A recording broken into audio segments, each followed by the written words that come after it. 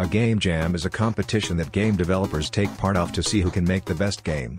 Normally there are limitations and the game jam I was in was no different. The limitation was, no stopping. The first thing that came to my mind was games like Temple Run and Jetpack Joyride. So I got straight to work.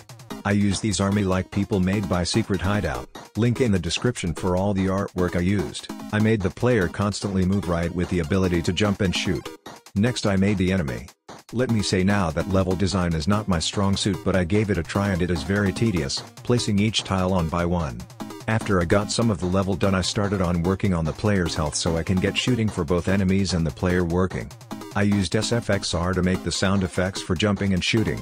I got rid of the health bar and made it into hearts. The hearts can deplete by half, giving you 6 times you can get shot without dying.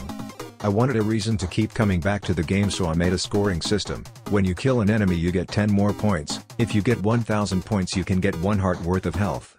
Oh no. This is where disaster struck. Because I did not want to make more levels I made random generation terrain on a new scene, but this ruined my first level so I had to continue the random terrain generation. After a while I got it all working with the enemies being random and the hearts spawning in random parts of the map. This took the most amount of time to make, about 5 hours it took me. I need there to be holes in the floor for the player to jump over, so I got that done. There were many tiny little bugs that needed to be squished but took so long to figure out. After testing for some time I noticed it's hard to jump over small platforms, so I made the player have the ability to control their jump height by holding the jump button. Next I had to make a main menu, otherwise there would be no way to play the game.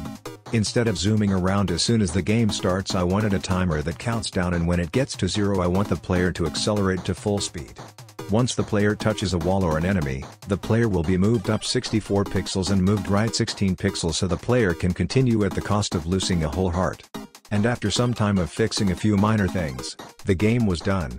You can't play it until the game jam ends, but when you do please check it out. Thank you for watching and be sure to take a look at my other videos. Bye.